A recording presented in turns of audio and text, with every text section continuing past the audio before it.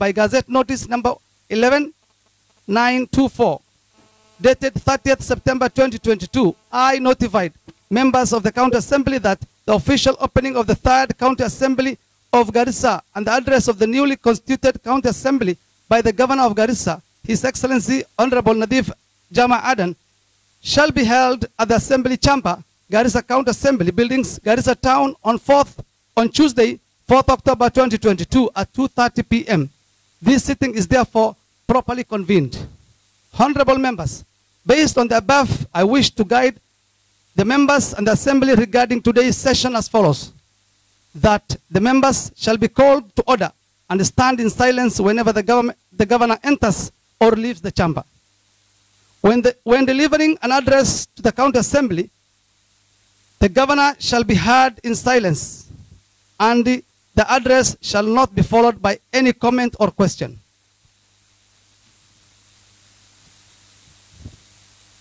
Whenever the governor delivers an address, a member may, as soon as practicable thereafter, lay the address on the table of the County Assembly following the reading of such address. I therefore direct that the governor's address be tabled on the floor of the Assembly by Wednesday morning session. A member may give a notice of motion that the thanks of the County Assembly be recorded for the exposition of public policy contained in the address of the governor. But debate on the motion shall not exceed 4 sitting days. I further direct that a member of the Assembly to give a notice of motion regarding the governor's address tomorrow, Wednesday, the 5th October 2022 in the morning session. Next order. Governor's address.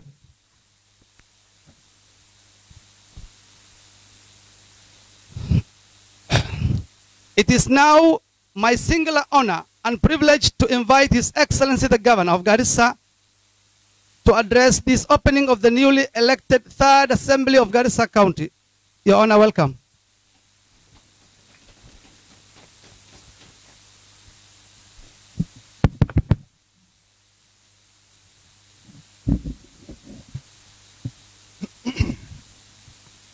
بسم الله الرحمن الرحيم.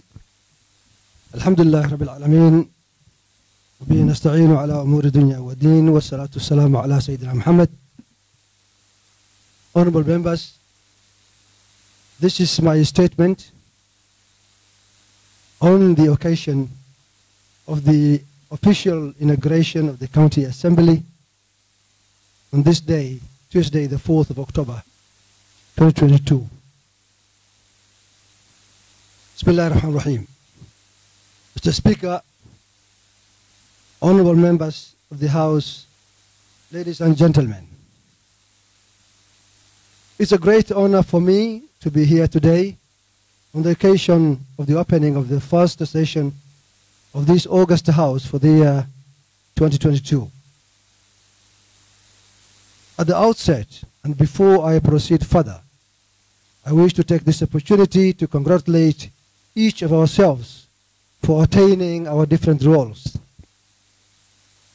Congrats to you, Mr. Speaker. Congrats our Assembly nominated MCAs, and congrats also to our elected MCAs. I commend the resolve of the elections body, IEBC, to conduct what clearly were credible elections in the county and in the country at large. I also wish to salute the National Government Administration and security officials of the county for their vigilance in ensuring peaceful elections. My appreciation also extends to all those who competed in the elections for their commitment to peace both during and after the electioneering period. But while on this point, Mr. Speaker, it's definitely a matter of concern that no women MCAs were elected by our people for this August House. Nevertheless, I must thank our political parties for ensuring gender parity and equity by abiding with the law and nominating the required number of women to the House. It is my hope that It is my hope that there will occur a change of mind soon in our society, so that our women are given good ground for them to take full leadership responsibilities and roles in the society as appropriate. Mr. Speaker, I just want to say that I'm a firm believer of the fact that what a man can do, a woman can do better.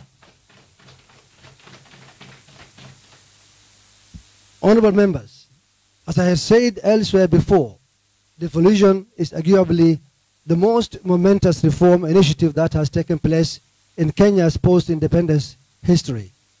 This is because devolution was premised on delivering a more equitable distribution of public resources in the first instance, as well as real development outcomes. Accordingly, and in line with the wishes of devolution, I wish to state without fear of contradiction that as the pioneer governor of this county during 2013-2017, we had laid down a strong foundation for the development of this great county. However, as I now return to office, and without saying much, it is a matter of common knowledge that our county is currently yearning for salvation. However, despite the heavy challenges that we are inheriting, I am confident that our county's best days are yet to come, and it is my sincere intention to give our county a momentous fresh start. Mr. Speaker, I wish to lay down some few of the development aspects that I intend to undertake with my government. In the water sector, following our successes in the water sector in our first term, we will pursue appropriate interventions to continue providing water to our people, both in towns and in the rural parts of the county. Some key plans which we have put in place include the following: to ensure that water supply problems of Garissa Township are brought to an end. This will be achieved through the use of multiple intervention strategies, such as establishing new additional water intake points located in different strategic locations along the river. This will ease pressure on the old existing water intake infrastructure and will enable pumping and supply of water to the new periphery settlements of the town. We will undertake new extensive piping in Garissa town to ensure water is supplied properly to as many households as possible. We will provide sufficient financial support to Gawasco to undertake holistic refurbishing of the equipment currently in use. Other activities planned for the water sector include the following: to construct a modern mega dam in Modogashe town to conserve rainwater. The water will then be treated and supplied to the town. To construct a modern mega dam in Huloko to conserve rainwater. The water will then be treated and supplied to the town. To extend water to Ijara town through a pipeline from Masalani water project. To complete the stalled water project of Danyere, which currently stands at about 85% complete. To complete the stalled water of Malimin, which currently stands at about 60% complete. With the recurrence of droughts, we will create a number of new boreholes in different parts of the county. This will be in addition to providing appropriate refurbishment and maintenance to all previous boreholes. As in point 5 above, we will excavate a number of new water ponds in different parts of the county, in addition to rehabilitating and desilting the old water ponds. In the health sector, Mr. Speaker, during our first term, 2013-2017, Garissa healthcare sector was rated second to none in terms of performance and service delivery. This was as a result of impressive investments in HR, equipment, and infrastructure. Hence, for 2022-2027, we plan to undertake immediate development initiatives to bring back healthcare services to well above its earlier levels. The planned initiatives will cover all health facilities of the county, including Garissa Referral Hospital. Specifically, Mr. Speaker, the following matters will be addressed as a matter of priority. Urgent strategic measures will be undertaken to reduce child-mother mortality rates, which are currently amongst the highest in the country. Access to maternal health and reproductive health will be enhanced to be provided in all county facilities. We will renovate, refurbish all existing laboratories, maternity wards, dispensaries, the Garissa mortuary facility, theaters, X-ray centers, and create more of these in different parts of the county in accordance to existing needs. We will support the national government to achieve an early launch of the cancer center or the cancer center facility in Garissa.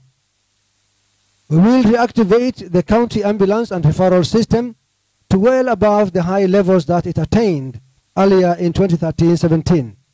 This will be done by refurbishing the existing ambulances and equipment and also by acquiring new ones depending on need. We will implement a comprehensive e-health policy and strategy with the objective of enhancing the use of ICT in supporting healthcare sector transformation and service delivery.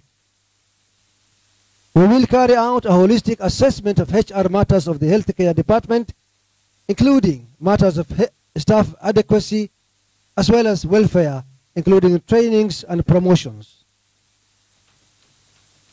In the education sector, just as in 2013-17, we are fully conscious of the need to providing quality early childhood schooling to our young ones, as well as technical training opportunities to our youth. Hence, we will provide all necessary support to these two functions of devolution, including the following interventions. ECD.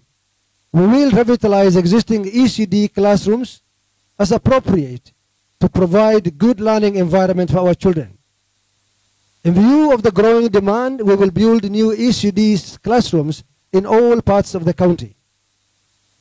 In view of the growing demand, we will increase the number of ECD teachers in all parts of the county. We will provide free milk and meals for all our ECD children. We will aim to establish ECD centers in all county primary schools to enhance accessibility by shortening the distance learners have to walk or travel to an ECD center. We will ensure provision of safe, clean water, kitchens, as well as furniture and toilets suitable for our ECD children.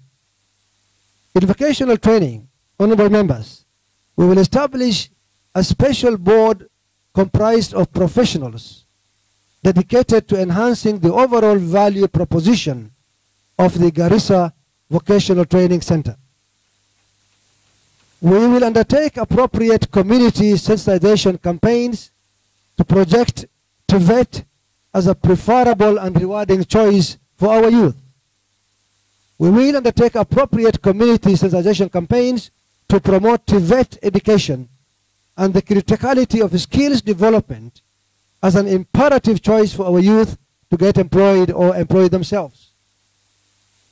We will enhance budgetary support for the Garissa Vocational Training Center, including providing appropriate modern equipment and laboratory workshop arrangements to support the specific knowledge and the skills required by the curriculum.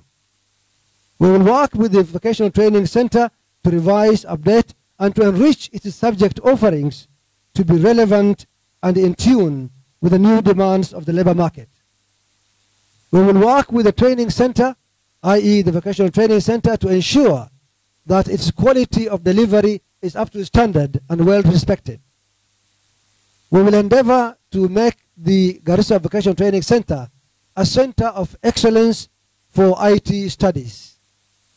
In addition to the above, we will support educational activities in general through initiatives such as bursaries and scholarships. In agriculture, honorable members, as we did in our first term, we will give priority to food security as a critical goal and maintain an enhanced working relationship with the farming community with the aim of enabling good farm produce both in terms of quantity and quality. In addition to enhancing extension services, our various other support activities will include the free distribution of farm seedlings and inputs, as well as water pumps for irrigation purposes. In livestock and pastoral economy, livestock and livestock products simply contribute the biggest towards our economy, in addition to generating good employment opportunities. Hence, we will pursue a proactive and holistic development plan for our livestock sector, such as carrying out enhanced extension of veterinary services to ensure good animal health. We also plan to reform the largely traditional pastoralist and subsistence sector into a vibrant, commercially oriented sector through targeted value chains and technology uptake. For instance, we plan to complete the construction of and operationalization of the Garissa Export Slaughterhouse for processing of livestock meat and meat products. Additionally, we plan to renovate and operationalize the Garissa Medium Tannery to process hides and skins as well as related products. In road sector, my government of 2013-2017 did extremely well in this key sector, and for 2022-2027, we plan to implement a robust strategy for the sector. Some of the key interventions planned include the following. We will rehabilitate and maintain existing but neglected county roads, drifts and culverts. We will open up all important rural roads. We will support our farmers along Tana River by opening up neglected farmland access roads. We will lobby the national government to hasten construction of the A3 Garissa-Liboy Road. We will work with the national government to change the Garissa-Kismayu Road to dual carriage to ease congestion. Urban services, the various activities planned by my government under this sector include the following. We will undertake complete refurbishment of the firefighting unit, including the proper equipping of the same and training and retraining of its manpower. We will undertake complete refurbishment of the garbage collection unit of Garissa Town, including the proper equipping of the same and retraining of its manpower. We will conduct comprehensive refurbishment of the sewage management system of Garissa Town with the objective of bringing it in tandem with the growth of the town. We will develop the Garissa Children Playground to a full-fledged recreation park, including modern amusement equipment. We will reactivate the functioning of sub-county administrations, including the upgrading of Masalani Town to a full-fledged municipality. We will work on the creation of dedicated stations and parking bays for public service vehicles, buses and matatus. We plan to undertake the construction of Souk Mugdi into a full-fledged modern market. We will undertake the construction of modern markets in all the main towns of the county, including completion of the stalled markets that were initially started by ourselves in 2013-2017. Installation of solar-powered street lighting in all the main roads of Garissa Town. For women, PWDs and youth.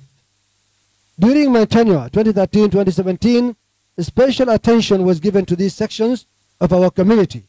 And for 2022-27, we will fast-track dedicated value programs that will ensure enhanced socio-economic empowerment of these sections of the community.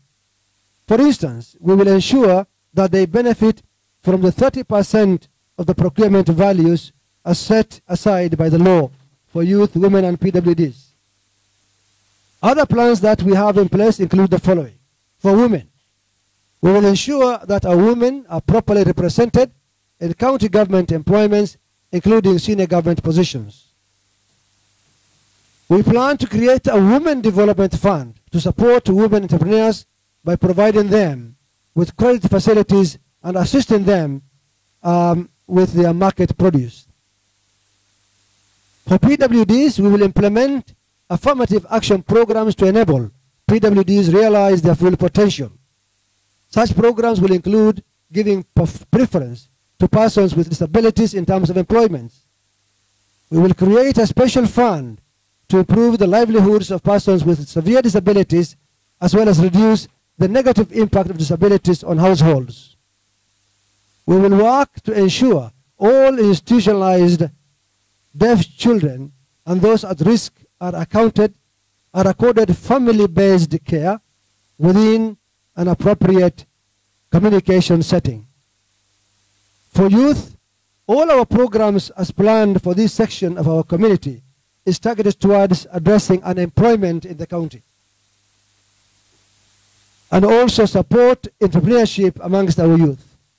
Some key plans in this regard include the following. We will create a special fund for the benefit of all youth who may be able to present viable business proposals to start businesses. These will include youth who are venturing into the businesses of agricultural production, as well as those venturing into small-scale Juakali businesses. We will provide wide avenues for the youth to acquire business skills. This will include workshops, seminars, and vocational programs, amongst others. We will have special graduate development programs dedicated to our graduate youth for their personal as well as career development, thereby enabling them to work and earn. Given the inclination of many of our youth to sports, we will undertake wide promotion of sporting activities as an avenue to empower younger people. Honorable members, another important aspect that my administration plans is to undertake a paradigm shift in matters drought management. As a result of the large number of casualties and heavy economic losses usually experienced in our county during major droughts, realization of meaningful development cannot be sustained for our people unless drought management activities are mainstreamed into our developmental plans.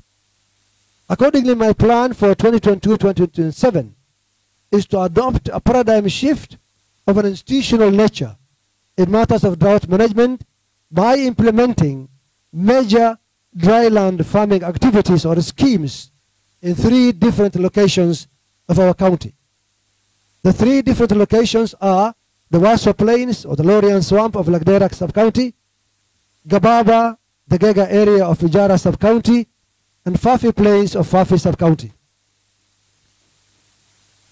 Our plan is that we'll have large chunks of land will be secured in each of these 3 areas for purposes of undertaking large-scale dryland, rain-fed or irrigated farming initiatives.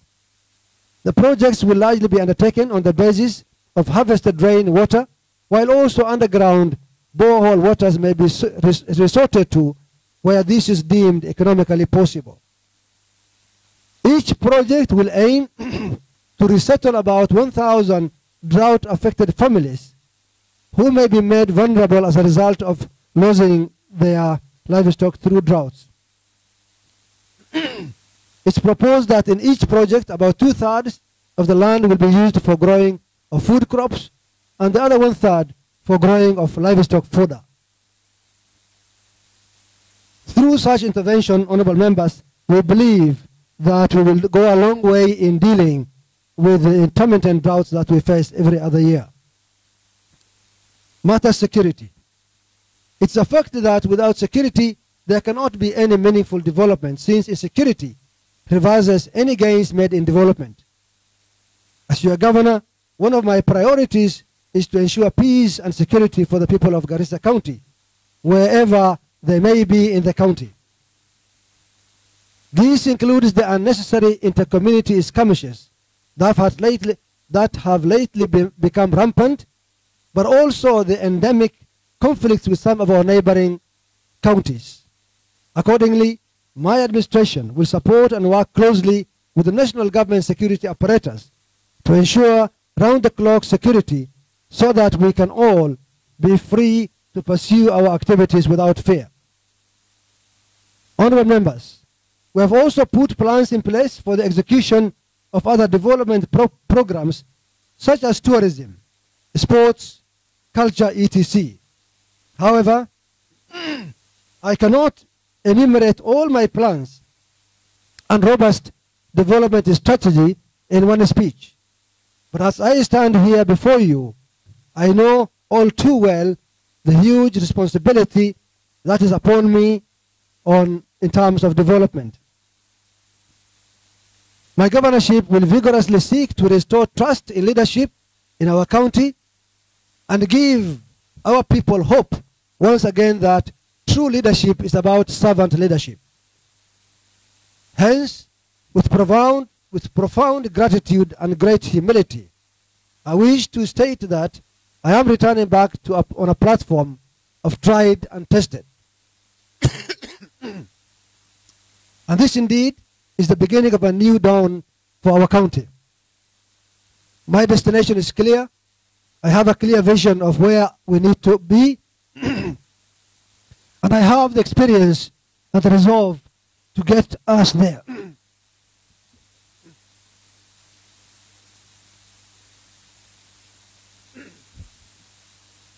I have the experience and the resolve to get us there. A vision of putting our county back on a positive track. Brothers and sisters, as I embark on my job as your governor, my administration looks forward to having a close, cordial working relationship with this house, particularly by attending holistically to matters important to the house, including the following: the welfare of the members, specific development agendas for the wards in full collaboration with the MCAs. We will undertake and work closely with the MCAs on matters capacity building and training as appropriate for the members.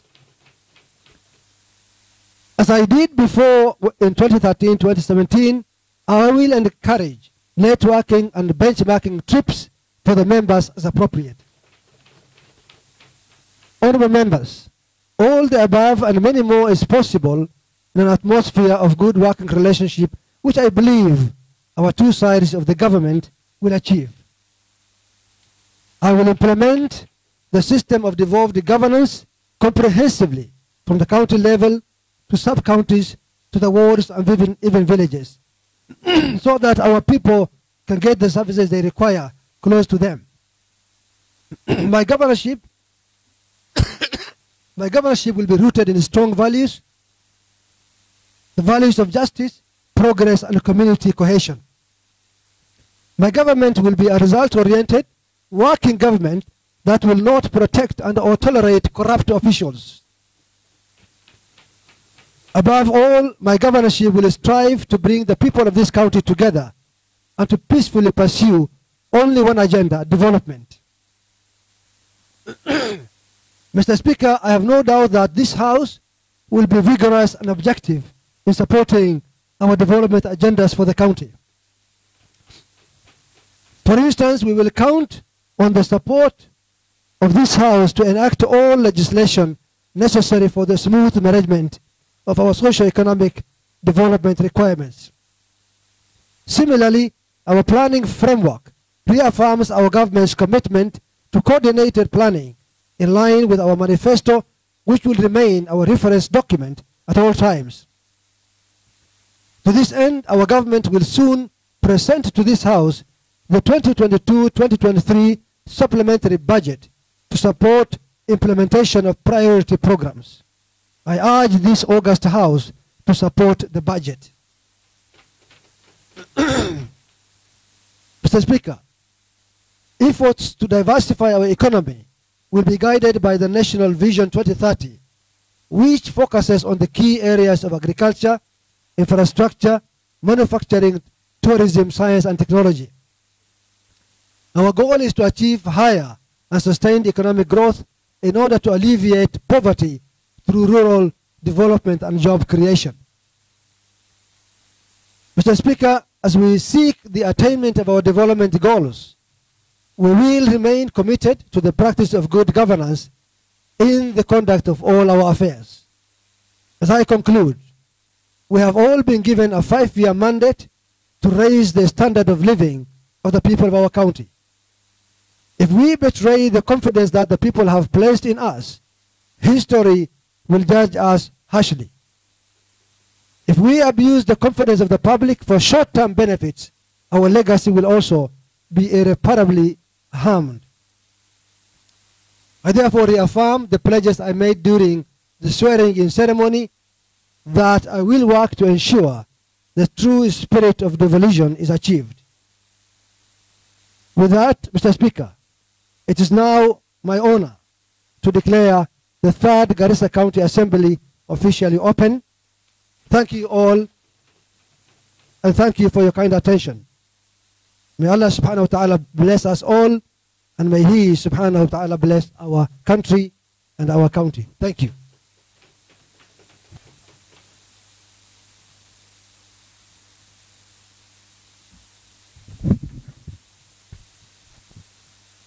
Next order. Adjournment.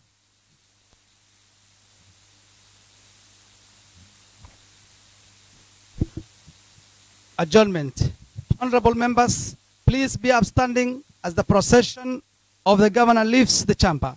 Your Excellency, the governor, honorable members, we have come to the conclusion of the business of the day, and it is now time to adjourn the House. Honorable members, I wish to thank His Excellency, the Governor, for his address to the County Assembly and the county at large. Honorable members, you are requested to remain upstanding until the Governor's procession have left the chamber.